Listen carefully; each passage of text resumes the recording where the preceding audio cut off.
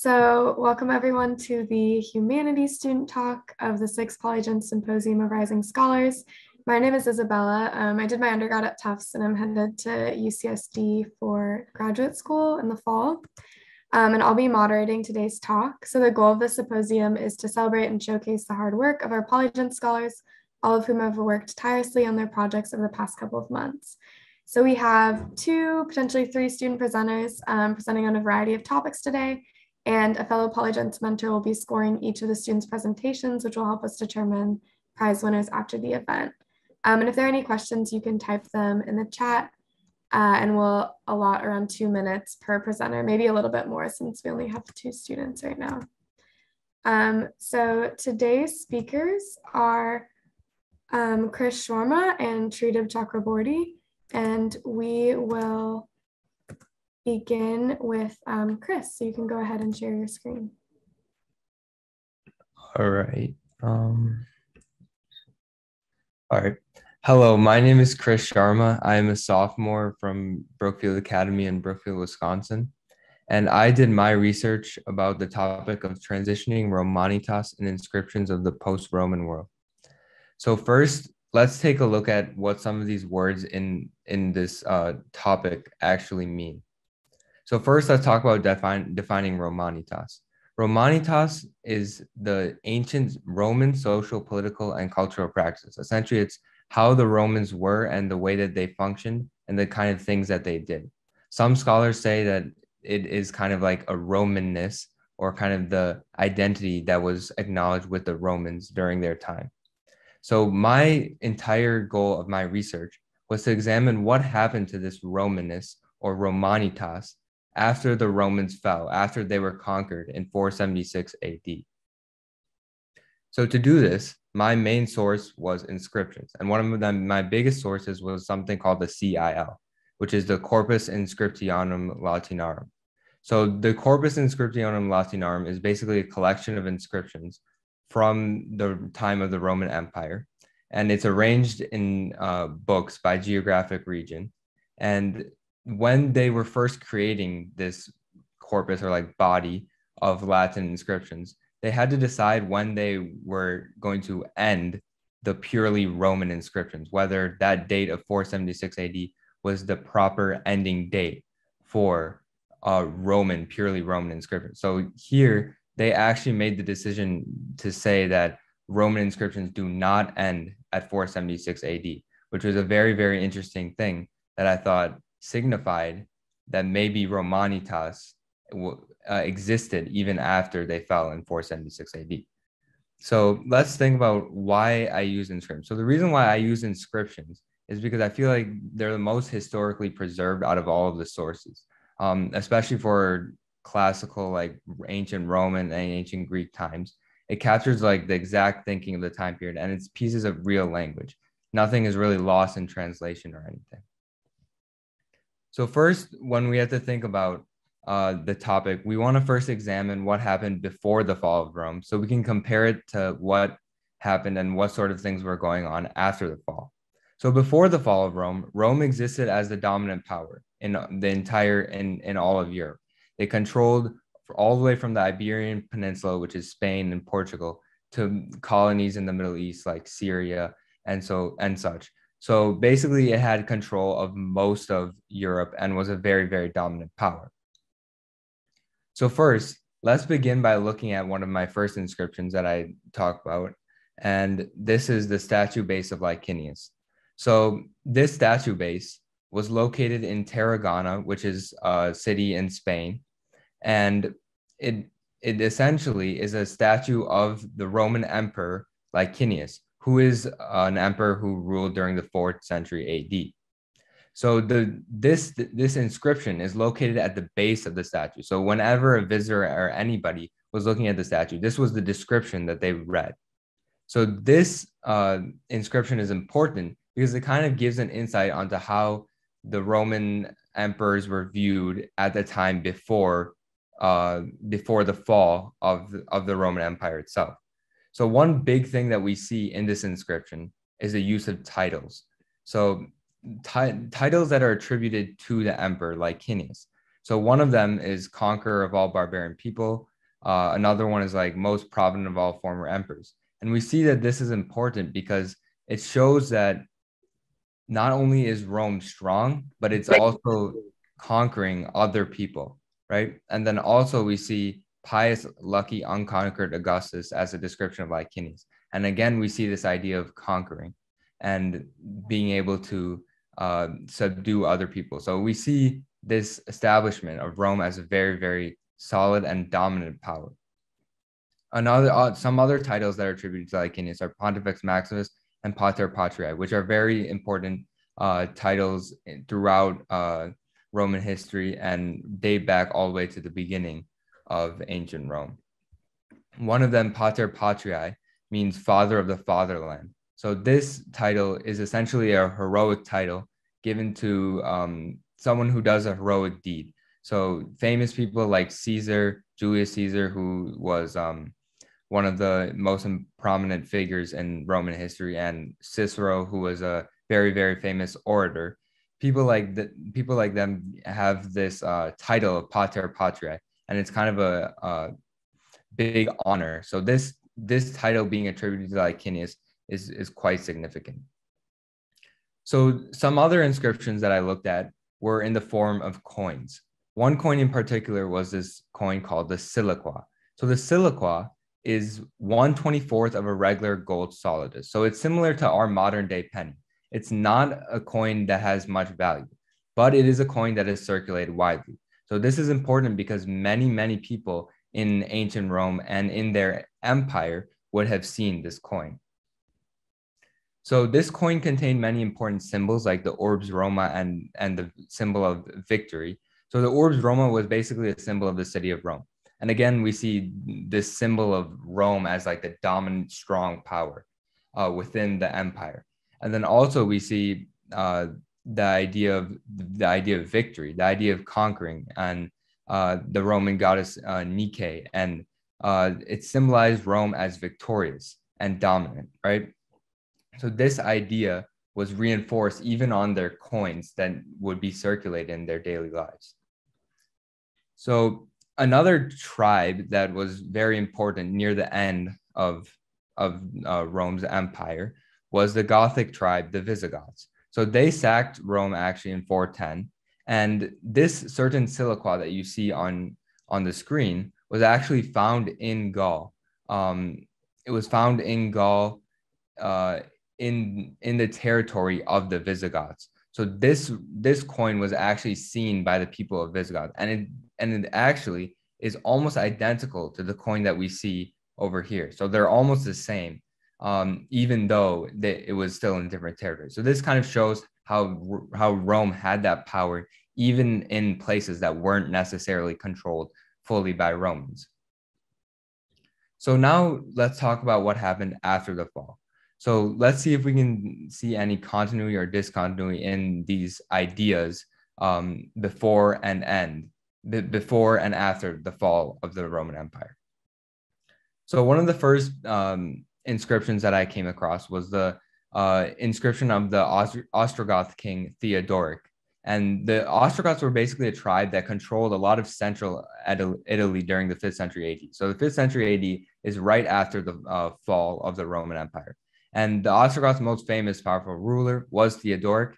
And this inscription particularly deals with a specific subject, but it begins by giving these titles, which we saw already in an inscription of Licinius, giving these very, very similar titles to Theodoric. So these titles include like Inclitus, which basically means famous, Victor ac triumphator, which means victorious, as we saw earlier with the idea of being victorious and conquering, Domitor Gentium, which basically means conqueror of all foreign people. So that's almost the exact same as what we saw in the inscription of Licinius. And a very interesting one here is the propagator of Romani nominus. So that basically means propagator of the Roman name. So it kind of shows how he's continuing this idea of being Roman and that idea of being victorious and truly Roman. So this inscription was actually was mentioned by very famous literary figure who is Cassiodorus, who was a personal secretary of Theodoric. And he wrote a lot of letters in his literary work, Varii. And he's a very famous author that we get a lot of information about Theodoric from. So this inscription talked about Basilius Decius and the draining of the marsh. So this was also significant because it kind of showed a little thing that they were doing during the time after a little project that they were doing after the fall of the Roman Empire. And a specific prefect, or basically an officer of the government, was working on draining this marsh. And this marsh actually hadn't been drained all the way since the beginning of the Roman Republic. So it kind of showed how Theodoric was kind of improving on what the Romans had done before. Okay, let's talk about another one of the inscriptions that I came across, which was Liberius's epitaph. And this was an epitaph. So an epitaph basically commemorates the legacy of a dead person, right? So it gives insight onto how the person was viewed when they were living. Liberius, he was a very famous patrician. A patrician, basically a person who is wealthy in Rome and has very high status. So he was very well traveled. He held offices in Italy, Gaul, and Egypt, which is on like very different sides of the Roman Empire. So he was well traveled and had a lot of experience. So within this inscription, we see a very specific mention of this cultural practice of the Romans called the tumulus. So the tumulus was basically a mound of dirt, almost like a little hill, as you can see in the picture, that the Romans basically piled on top of the dead that were buried underneath. So this kind of shows that even after the fall of Rome, we still see these cultural practices and these things that are very, very Roman that are still being used. Okay. Another important thing about this epitaph is that the meter of the actual epitaph is elegiac couplet, which is a very, very Roman and very, very famous meter that was used by many poets like Ovid and Catullus. And it's very significant because this meter is really, really hinting back at the idea of being very, very Roman. And it shows that even though the Roman people aren't in control, it still shows of their impact and their presence in the times of the Ostrogoths. Okay, one last inscription that I thought was very, very interesting was the Contiorix inscription. So this inscription was actually found in Britain. So unlike most of the things that we talked about today, this inscription was very, very far out. It was still Britain was still part of the Roman Empire, but it is on the verge of the Roman Empire. So it's very, very far out. So it's very interesting to see how even after the fall in such a far place from Italy, how there's still very, very Roman ideas and there's an impact all the way in Britain. So the Contiorix stone marker basically says, it says that a citizen named Venandotius was here, and it mentions how it uses the words civis and magis stratus. So these two words are very significant, and these two words of civis and magis there are very, very Roman ideas. So civis is basically the Roman idea of a citizen. So during the empire, citizenship played a very, very important role in the success of Rome, because after they conquered a certain people, they would usually give them citizenship. And that's how they were able to build up such a very big and strong and wide empire. So the idea of civis really shows that most of the things that are happening in 5th century Britain are still related to the Roman political practices. Also, the idea of magister, which is an important word that means teacher or master, kind of symbolizes that Roman authority that we saw earlier. Okay, so in conclusion, from these inscriptions before and after the fall of the empire, we can see that there's continuity and discontinuity. We see continuity in the use of Roman vocabulary. We see the Roman cultural practices like the tumulus, and we see the use of a lot of Roman titles that are attributed to many people after the fall of their empire. But we also see a lot of discontinuity. there's a change in religion, like Christianity is introduced, and it becomes much, much more prominent. It becomes a primary religion after the fall, and even a little bit before the fall of Rome. There's also less Roman control, so more ideas that are less Roman and less Roman rulers are in control. And there's a loss of Roman authority. Now the Romans don't really have all the authority. People like Theodoric and other people who still might carry on their name, but they still don't have the authority anymore. So thank you for listening to my talk. This is my works cited, and thank you. Great. We have a question that was already in the chat, which was, what were the literacy rates like then back in the day? And would it be fair to say that Romanitas is an idea and an aesthetic that's mostly reinforced around like the literate populations, and how might this have manifested among like illiterate populations? Yeah, so that's a very good question. So the literacy rate back in those days was quite low. I think that it is very fair to say that the Romanitas is a very it's more of an idea that was kind of created by scholars just looking back at the time. They weren't really it's not something that really had a super big effect on the actual actions. I think it's just kind of like an observation that scholars really made about kind of trends that happened before, basically throughout the Roman Empire. So I think, yeah, it's fair to say that it's more of a aesthetic, as you said. Super cool. Thanks for your answer. Thank you. Great. So I think we'll move on to our next panelist. So if you want to go ahead and share your screen, and we can get started.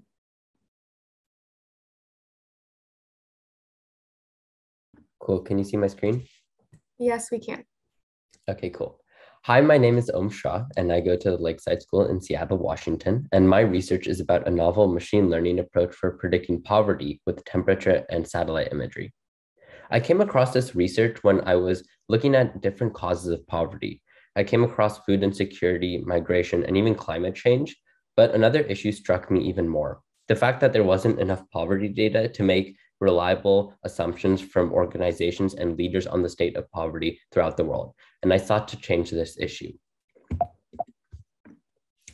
So the impact of lacking poverty data is very high, especially in developing countries. With a lack of poverty data, we have unaddressed humanitarian crises where organizations cannot deliver critical resources to impoverished areas.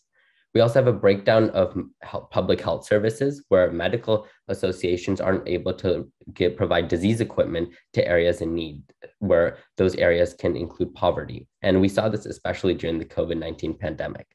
And poverty also forces communities and families to rely more and more on the natural resources around them, which causes environmental degradation. So currently the current way to process poverty is through demographic surveys. And these are time consuming and they're also very expensive. And this means that a lot of these developing countries can't process these poverty ratios and rates at a sustainable rate. And this means that these poverty surveys are only conducted once every decade, which is not enough time for organizations to make assumptions on poverty. So there's a very real-time poverty data need to reliably serve communities from falling into the cycle of poverty, but also dismantling existing cycles of poverty. So here in this map, we can see that the current poverty data throughout the world is very high in places such as South America and the Western world, where there's the resources and funds to produce poverty rates. But in places such as Africa and South Asia, there's not enough funds and resources. And we see that in the sense where we only have 1 or 2 surveys, demographic surveys per decade. So previous work by Stanford's Airmont Lab has showed that machine learning and highly correlated variables with poverty can be good predictors of poverty. So from this, we can say that correlated variables, maybe food insecurity or migration, can predict poverty. And also machine learning allows for real-time poverty prediction at a very efficient rate. So my research goal was to predict poverty accurately using a novel machine learning method. And the engineering criteria that I went with was to use a real-time poverty prediction method, something that I could spin up in a matter of hours or even days, and a reliable implementation that could be used anywhere at any time. So I chose for climate change to be my variable to predict poverty because of the direct links between climate change and poverty. As seen in the map in the right, climate change increases poverty by anywhere between 1 to 10% globally. And this is because climate change drastically reduces crop harvest. When you have higher temperatures, you have less crop harvest. And for communities whose only form of sustenance is crops, that's not very good. And climate change also evaporates very critical water sources, and this forces communities to migrate, which increases regional poverty rates. We can quantify climate change with the change in temperature variable. So this change in temperature variable, or delta, can be used as a proxy for poverty because we know climate change can model poverty. We can also visualize climate change with satellite imagery to spatially relate geographic poverty rates with climate change. A bonus of both of the change in temperature variables and the satellite imagery is that it's available in high resolution and it's very abundant. We can get these values anywhere from 1980 to the present day. And to measure poverty, we use consumption. Consumption per capita is a numeric measure of how much an individual participates in their local and global economy. It's a measure of the total consumption of goods and services. So in all, we take all these variables to use a machine learning model based on temperature data and satellite images to predict consumption in Ethiopia. And we chose Ethiopia because number one, there's less poverty data in that region. It's highly affected by climate change. And also, it's a good way to see how our model performs on a small basis. I used 4 different data sets, and I used an array of software tools to carry out my research. I used WorldClim, a temperature data resource, to look at 1 kilometer by 1 kilometer temperature values at Celsius. And I looked at the change in temperature between 1980 and 2016 for Ethiopia. And we'll get to why I used 2016 later. For the satellite imagery, I used a Google Maps static API service at a 16-factor zoom resolution, and I downloaded over 25,000 images of Ethiopia. I got my consumption data from the World Bank's Living Measurement Study. From this study, I got the consumption per capita for Ethiopia during 2016. This is why I found the temperature data for 2016 in Ethiopia. And it also gave us 500 survey locations to see where and what images we should download. We also used 2 ground truth variables that have proven links to poverty to check our temperature model against. And these ground truth variables, vegetation cover and population count, were derived from the Google Earth Engine platform. For my software tools, I used a Google Cloud virtual machine to run all of my programming scripts on. I used a Jupyter Notebook, which is a programming environment specifically geared for machine learning and data science to run my code in. My code is written in Python, and I use the TensorFlow, Keras, NumPy, Pandas, PyTorch, and Matplotlib machine learning and data science libraries. I had 3 parts for my methods. There was a data and pre-processing part, a model training part, and an output part. I took 25,000 images, their respective change in temperature values and consumption per capita values, and I pre-processed these and binned these. By pre-processing, I grouped all of these images into 10 kilometer by 10 kilometer clusters, and I binned all the temperature values into 3 different ranges. Then a convolutional neural network, or an image processor used based on machine learning, predicts temperature from satellite images. Then we look at these temperature predictions and find the most useful predictions. A lot of time, the CNN can produce predictions that aren't really necessary for the end goal. So we want to remove these using feature extraction. And finally, we use ridge regression, a type of linear regression, to correlate our temperature predictions into poverty predictions. We check the performance of our model using a 5-fold cross-validation. And this 5-fold cross-validation model provides an R-squared metric, which gives us the amount of the dependent variable, which is consumption per capita, that can be explained by our independent variable. In this case, temperature, or the temperature predictions from the CNN. So let's dive into our data pre-processing framework. I use data aggregation to integrate spatial awareness into the model.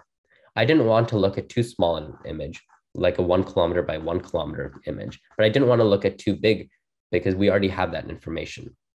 So I aggregated all the data into 10 kilometer by 10 kilometer clusters. This means that each cluster had about 100 satellite images and the respective data points for each cluster. I also used temperature binning with the Gaussian mixture model to reduce temperature anomalies.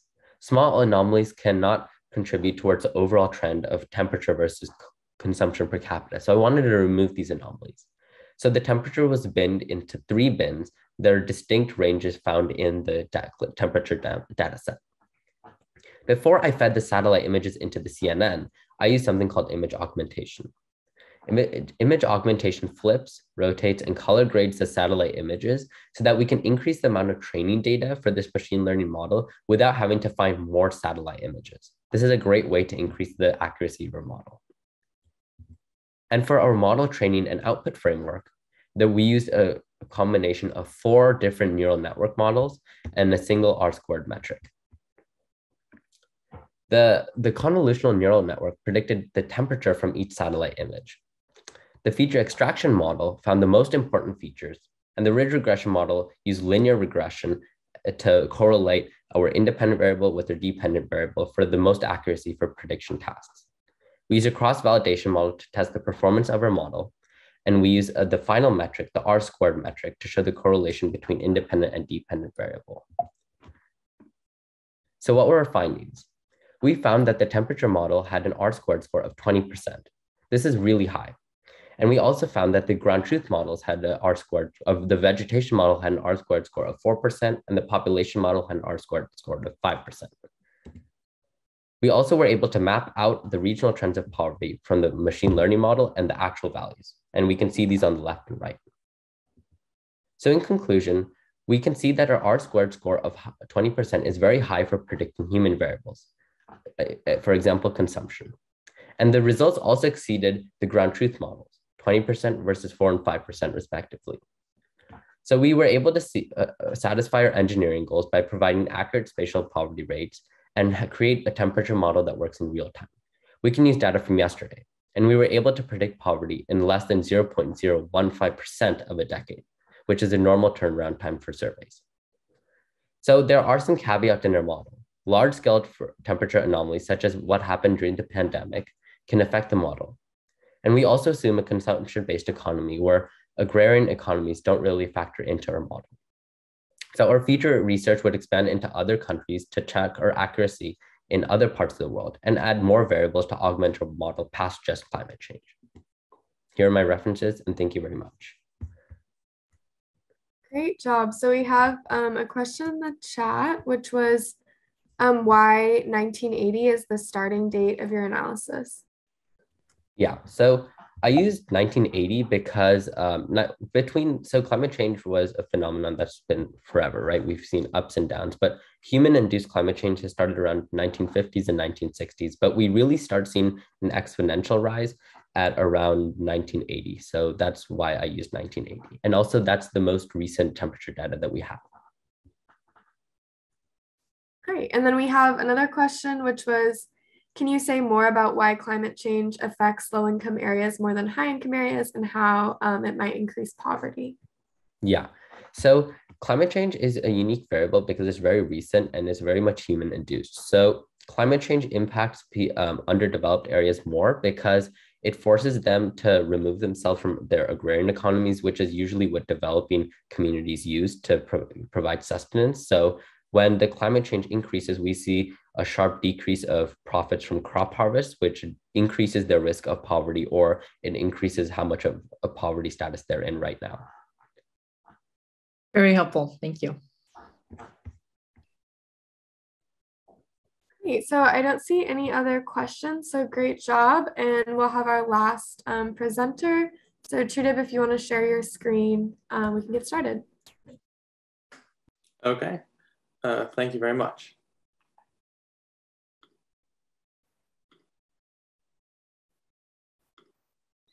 Okay, can you all see my screen?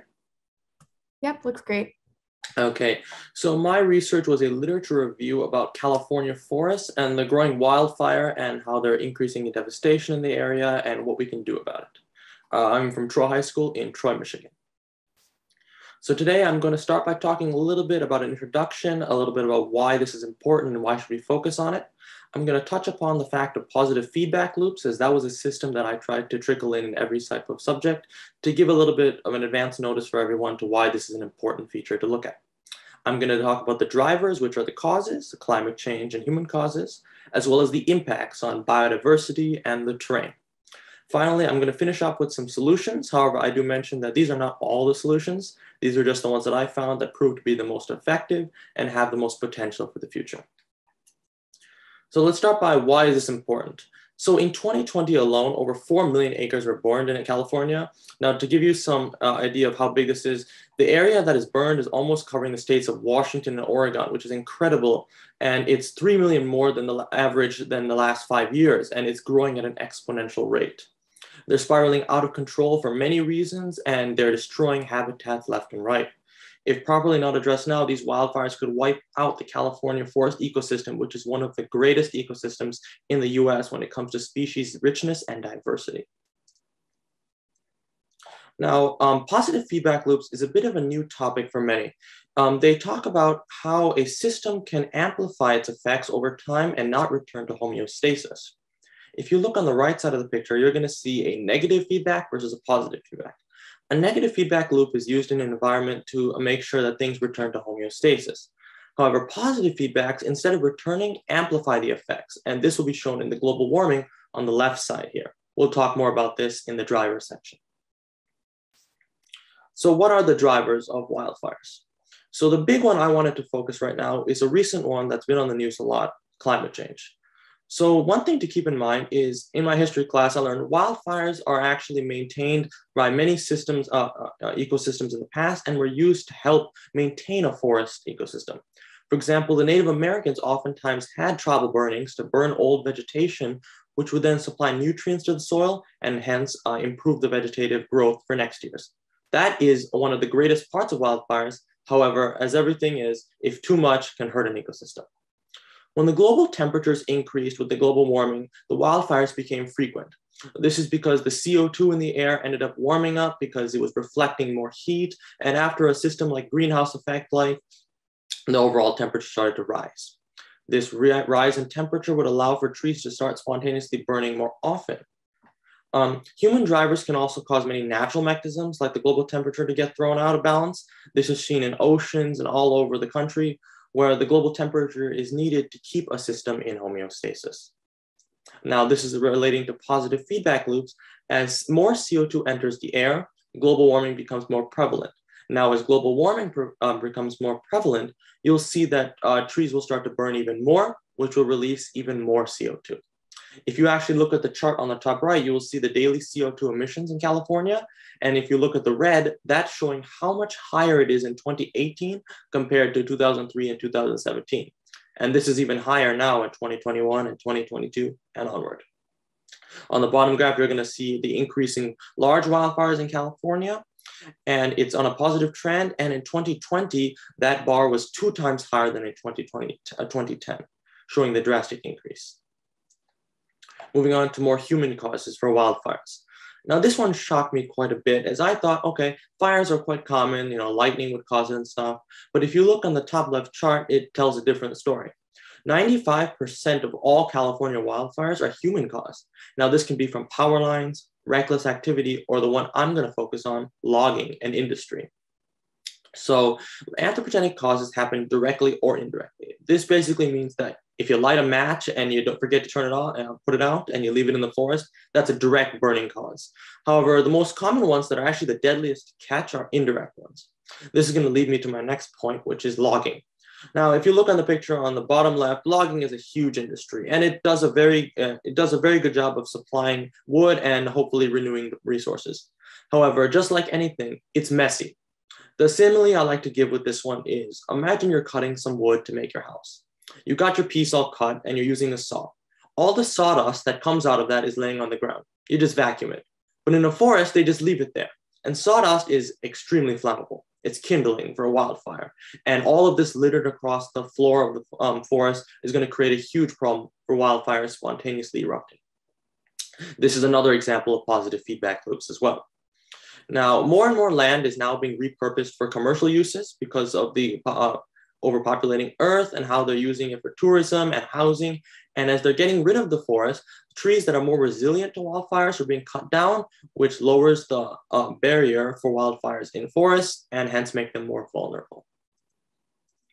Moving on to impacts. This is the one that I think everyone should pay attention to, as this could affect everyone in the future. We'll start with biodiversity. So every species has their own ideal niche they live in. They choose one that has the particular temperature, the humidity, the foods, and so forth. That's why you find certain species of snakes only in Africa, while certain species of birds only are in Northern America. Now, the abundance of seedlings for lots of these vegetation to help resprout the new generation of trees in California are starting to disappear. This is because the wildfires are causing lots of seedlings that were dropped in the ground to burn and just to go away from the ground. This is not allowing for new trees to regenerate and slowly lowering the barrier for more generations to come. Now, as wildfires become even more frequent, invasive species start to take effect. And I'll talk about this in a few slides, but homogeneous species that are now going to be going away, indigenous ones, are replaced by species from other countries that maybe are outcompeting them for food, sunlight, and water. And this is causing a major shift in the landscape. Now, soil is the growing auger on all of these plants, and it has lots of nutrients, from potassium to nitrogen to phosphorus. When combustion takes place, say a wildfire, all of these solid elements of the ground become into a gaseous form and they go away from the soil and into the atmosphere. This creates the soil to be extremely dry and lacking in nutrients. Lots of plants, like oak trees, for example, cannot survive on that and end up dying off, therefore changing the species. If you look on the pictures on the right, there is the giant garter snake and the tricolored blackbird. These both species were in hundreds of thousands of population 50 years ago, but now they're both endangered because the habitat for where they live, specifically the northwestern part of California, is starting to disappear. Changing landscape over time. This is what I was getting at a little bit earlier. Many species are going extinct now because the fires are getting rid of their ideal living locations and replacing them with weeds like the horseweed that you see on the top right here. These weeds are taking over as they can allow to survive in very nutrient poor conditions. And trees like the giant oak you see on the bottom need nutrients to survive and grow big. Now, a massive change in shrubbery, like as you're seeing here, causes a lot of genotypes to disappear. This is decreasing the genetic diversity in the forest. Now, if you do not have a strong genetic diversity in a group of population, any disease that comes through has a much larger effect. For example, if you had 5 different trees, each with a different genetic code, they would have 5 different possibilities of surviving a massive traumatic event, say a wildfire, hurricane, so forth. However, if you have all of them the same way, they all have the same genes and they all have the chance to disappear, therefore causing the vulnerability of the forest to go up tremendously. Now, oak trees was a specific species I studied as they were a huge contributor to photosynthesis. They took in incredible amounts of CO2 and released a lot of O2. Now, these trees were being burned off very quickly as they had a lot of carbon in them, which is one of the main fuel sources. Because of this, it introduces this positive feedback loop idea again. As these trees are disappearing, more CO2 is not being absorbed by them anymore and are released in the atmosphere, hence global warming, hence more CO2, and so forth. Oak trees are one of the biggest species that California are trying to maintain, as they're the ones that are going to keep all of the photosynthetic organisms at work. Now, wildfires are also causing the lengthening of seasons. As the temperatures are rising, the summertime and springtime, where wildfires affect the most, including fall, are lengthening and allowing for even more devastation. Moving on to solutions. So these are just a little list of solutions that companies are using nowadays to control how they can prevent wildfires. The first one is the better communication of risks. This is because a lot of neighboring communities around forest areas are not aware that logging takes place nearby and hence are very shocked and cause mass devastation when wildfire-like events occur. Better training and modified practices is what I hit on with logging. If the government does legislation that helps create a tidier process for these industries, it will allow for less debris to fall on the floor and less chances for wildfires to take effect. Land management treatments are going to be more of designating certain land spots to non-logging procedures. For example, places with lots of oak trees, let's say we're going to keep them as a haven for it so that they do not actually get disrupted by any logging and allows for the photosynthesis to continue at higher rates. Now, this is a more of a long-term consideration, but thinking about how the current practices are affecting the environment now is the only way to prevent any mass events from happening in the future. If we talk about burning half the forest down or logging half the forest down for industry now, and we do not plan on regrowth and stuff, there's going to be mass devastation with lack of wood, which will devastate lots of industries, causing them to go bankrupt, which is a chain effect. As you can see on the bottom right, you have a photo of these fuel reduction treatment plants. A lot of times controlled burning is used to help get rid of some of this tinder. However, that is under controlled circumstances compared to picture B here, where you see a lot of this debris is left on the floor. This place is probably going to be wiped out by wildfire if nothing is done. However, there is hope, as if you look in picture C, if properly treated, regrowth can occur at fast rates and allow for the forest to regenerate. So closing thoughts. These are the ones that I just want you to remember. And I know all of you are drawn to this photo at first. This is a photo of San Francisco's sky in 2020 after the fire. It looks almost like an alien invasion. It's orange because of all the ash and the elements that were released into the air from the fire. It was mass devastation. The forests of Western California were hit incredibly tough, and the growing population is not making it any easier.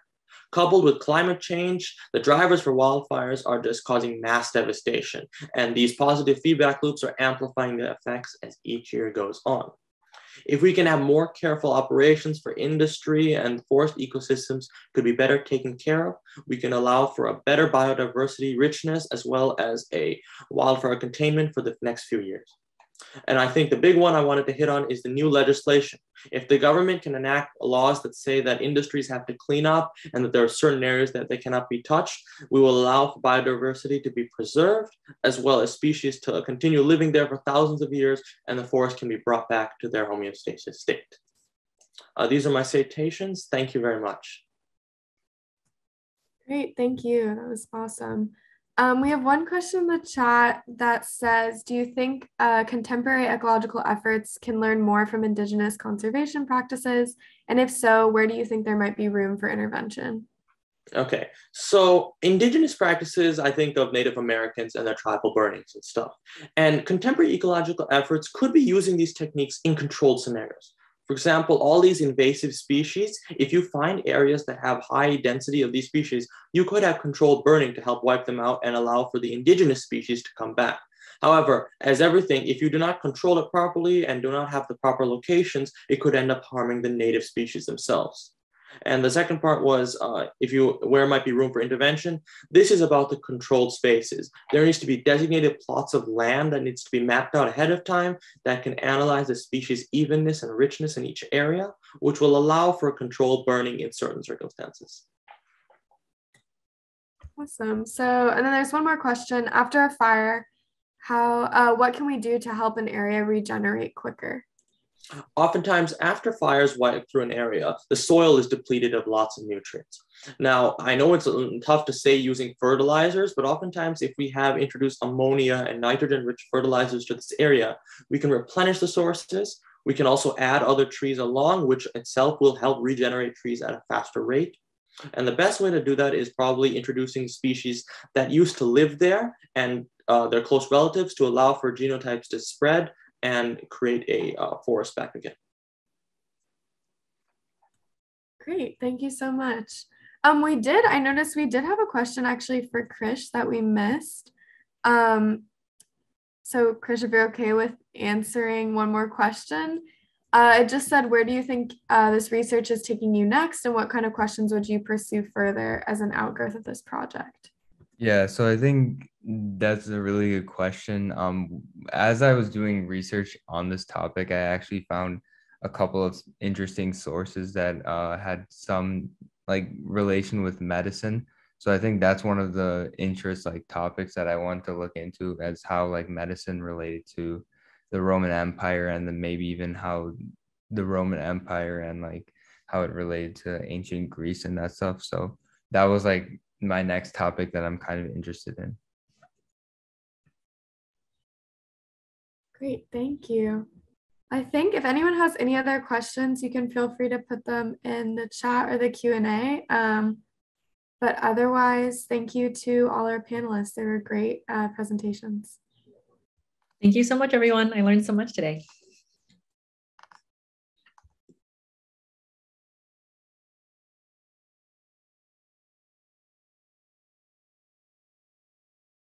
Okay, I'm going to end the session. Have a good rest of your day, guys. Thank you.